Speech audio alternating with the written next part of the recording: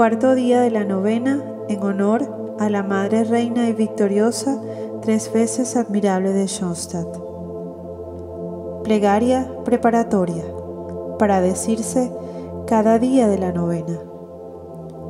Querida Madre Reina y Victoriosa, 3 veces admirable de Schoenstatt, vengo a ti con ilimitada confianza a implorar tu ayuda para obtener de Dios lo que humildemente pido. Tu Hijo Divino te entregó a mí como madre. Sus palabras, he ahí a tu madre, me las dijo también a mí. Y a ti te dijo, he ahí a tu Hijo, una unión eterna. Heme aquí, pues, arrodillado a tus pies. Qué consuelo tenerte como madre. Por lo tanto, acudo a ti en mi angustia. Te ruego, Madre, Reina y Victoriosa, 3 veces admirable de Schoenstatt, pues ninguno de tus hijos que ha acudido a ti ha quedado sin protección o ayuda. Tú misma has llevado a cuestas grandes penas. Como Madre dolorosa, permaneciste al pie de la cruz. Ahora vengo a ti con mi dolor. ¿Despreciarías esta humilde y angustiosa súplica? No, nunca. Tú eres la salud de los enfermos, el consuelo de los afligidos, el auxilio de los cristianos. Lo que me llena de consuelo especial, sin embargo, es el hecho de que a ti te llaman Madre, Reina y Victoriosa, 3 veces admirable de Schoenstatt, un título que quiere decir simplemente que eres maravillosa en todo momento y en todo lugar.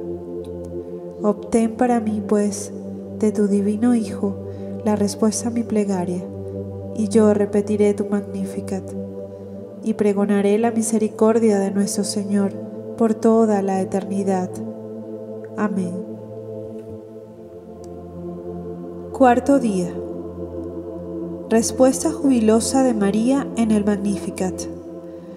Mi alma engrandece al Señor, y mi espíritu se regocija en Dios mi Salvador. Lucas 1, 46-47. ¿Qué tiene que ver el himno de alabanza de María con tu novena y el grito suplicante de tu corazón en busca de una respuesta a tu gran súplica?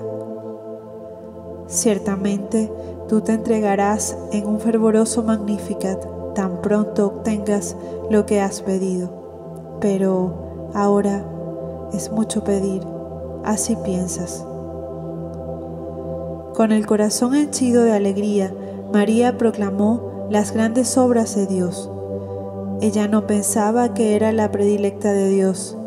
Su alegría se desbordaba al mundo entero, cuya redención había llegado. Por generaciones y generaciones es su misericordia. Él ha exaltado a los humildes, ha saciado a los hambrientos con buenas cosas.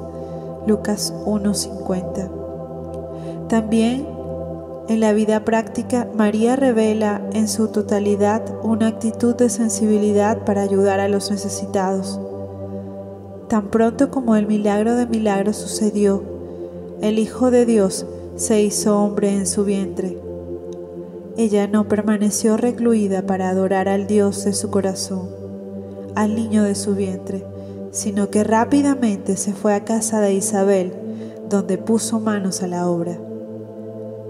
¿En qué forma tan humana se reveló la Santísima Virgen? Fue allí, al servicio de otra persona, que cantó su glorioso Magnificat. Tú te acercas ahora con una gran súplica. Tal vez estés decepcionado de Dios y de los hombres, o te encuentras atormentado por un profundo conflicto interno, o tal vez haya muchos obstáculos frente a ti. ¿Cómo vas a tener tiempo de preocuparte por alguien más? Tienes bastantes problemas propios, demasiadas preocupaciones. Nadie se va a ocupar de resolver tus problemas. ¿No es esta tu manera de pensar? Tal vez en ocasiones te has indignado, entristecido, encelado ¿O has envidiado la buena fortuna de otros y ahora te encuentras enojado con tu Dios? Tal vez la Santísima Virgen te pueda dar alguna enseñanza de su Magnificat. ¿Acaso no te habla de servir y ayudar desinteresadamente? ¿Por qué no tratar, a pesar de tus propias penas y preocupaciones, de llevar un poco de felicidad a otros y de ser verdaderamente amable y caritativo con la mirada, con las palabras, con los hechos? Ruega por otros. Haciendo esto, hallarás profunda felicidad en medio de tu sufrimiento, tal como lo ha escrito San Pablo. Yo reboso de alegría en mis tribulaciones. Segunda de Corintios 4:7. Oración.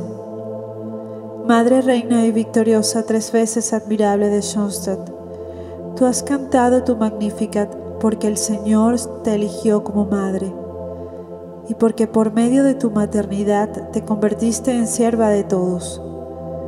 Obtén para mí la gracia de cargar mi sufrimiento con alegría y de servir siempre a otros con la esperanza de que Dios me conceda mi petición a través de tu poderosa intercesión. Oh Madre Reina y Victoriosa, 3 veces admirable de Schoenstatt. Amén. Ejercicio. Trata de ser alegre y amigable en tu trabajo hoy. Usa todas las oportunidades para servir a otros. Aquí termina nuestro 4º día de la novena a la Virgen de Schoenstatt. Ora con fuerza y fe y nos vemos en el día 5.